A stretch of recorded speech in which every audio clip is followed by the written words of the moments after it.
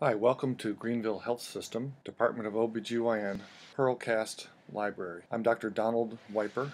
I'm a gynecologic oncologist, and today we're going to spend a few minutes talking about endometrial hyperplasia and carcinoma. Hyperplasia is a word that simply means too much growth, which in some cases can lead to a cancer. The easiest way to understand this spectrum of disorders is to think about them in two big groups: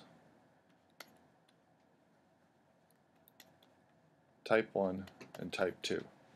Now when I'm talking about these two, I'm talking about two ways we view cancers of the endometrium. To put this in perspective, and as discussed in a prior Pearlcast, there are multiple cancers that can arise in the uterus. There are those that arise inside the myometrium, and we call those leiomyosarcoma.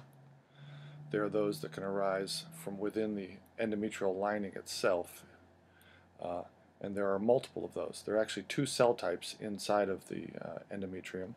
There's stroma, connective tissue, mesenchymal tissue, all categorized as stroma, and then glands or endometrial glands. You can have a cancer of one of these or both.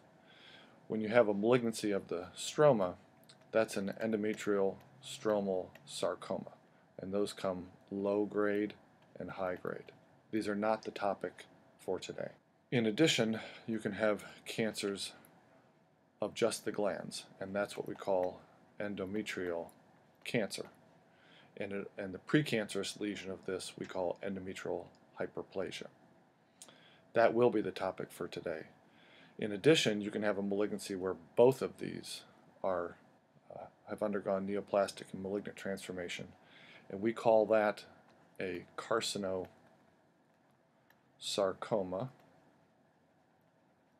also known historically as a triple MT. That's three M's and a T, which stands for a malignant mixed Müllerian tumor. We're going to focus on this and the precancerous lesion we call hyperplasia. Prior to getting into that, we need to understand that whether it's hyperplasia or cancer, the presenting symptoms are fairly typical. If you're a premenopausal woman, then you typically will have some sort of abnormal bleeding pattern. Perhaps you had normal menses and now you have intermenstrual spotting or bleeding, or new onset heavy bleeding or menorrhagia. In the postmenopausal patient, virtually all women that develop either hyperplasia or cancer develop postmenopausal bleeding. Typically painless, but postmenopausal bleeding would be a hallmark of those women after menopause. The best way to understand this spectrum of disorders, as mentioned, is to think about it in terms of type 1 and type 2. Endometrial cancer, type 1, type 2. Type 1 is all about too much estrogen. Type 2 has nothing to do with estrogen. Type 2 has everything to do with loss of growth control, characterized by such things as p53 mutations. These typically occur in postmenopausal women, and they can arise, and typically do arise, in a background of an atrophic endometrium. And we'll get into that a little bit more in a minute. On the type 1 cancers, which are characterized by too much estrogen, these can occur in premenopausal women or postmenopausal women. The key thing is to understand where the sources of estrogen are coming from in the type 1 cancers and precancers, as opposed to type 2, which happen spontaneously. So let's first talk about the type 1 cancers and their precancerous lesions, also known as hyperplasia. I said The problem is too much estrogen, so the question is, where is the source of that estrogen? And like most things, that source can be either exogenous or endogenous. The exogenous sources can be from your doctor, perhaps giving you unopposed estrogen replacement. This occurs sometimes in the postmenopausal women who try taking progesterone but can't tolerate it and keep taking the progesterone without, or keep taking the estrogen without the progesterone. We would call this an iatrogenic source. The other sources of exogenous estrogens can be soy products, have phytoestrogens and have stimulatory effects on the endometrium. Shifting gears to the endogenous sources of estrogen, the number one culprit are fat cells. Fat cells have the ability through aromatase to take an adrenal source of androstenedione and convert it into estrone, which is the weakest but most abundant of the circulating estrogens.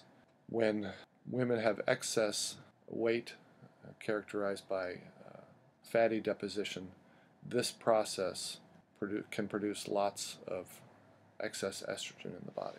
The other sources of endogenous estrogen can be the relative imbalance of estrogen-progesterone in premenopausal women associated with PCOS, or polycystic ovarian syndrome. PCOS deserves a minute of discussion. PCOS is characterized by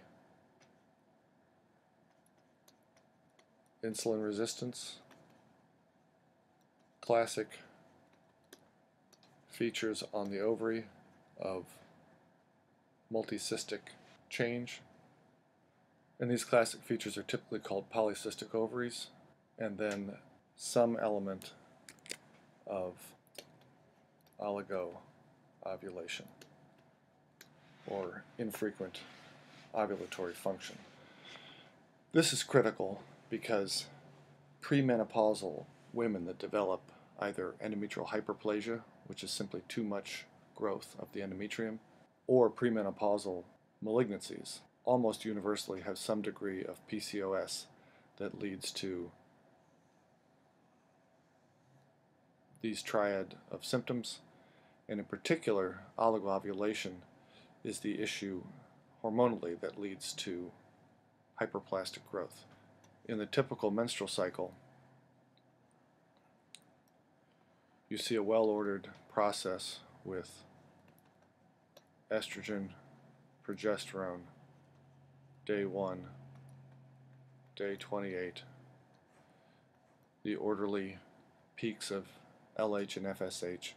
Somewhere around day 14, there's been a recruitment of a dominant follicle, which eventually leads to ovulation of the selected egg, and that space that's left behind we call the corpus luteum. The corpus luteum's job is to make lots of progesterone to support an early pregnancy.